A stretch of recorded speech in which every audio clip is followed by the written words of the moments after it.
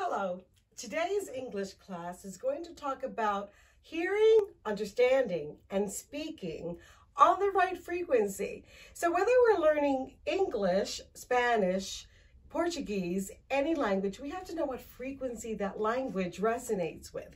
For example, if we are learning to understand Spanish and to speak it correctly, we want to resonate with the middle part of our ear. Hola, ¿cómo estás? Bien, ¿y tú? That's a higher frequency. It's on a higher level from the middle part of the ear. Now, when we speak English, it's coming from the base part of our ear. It's a lower frequency. Hi, how are you? I'm doing fine today.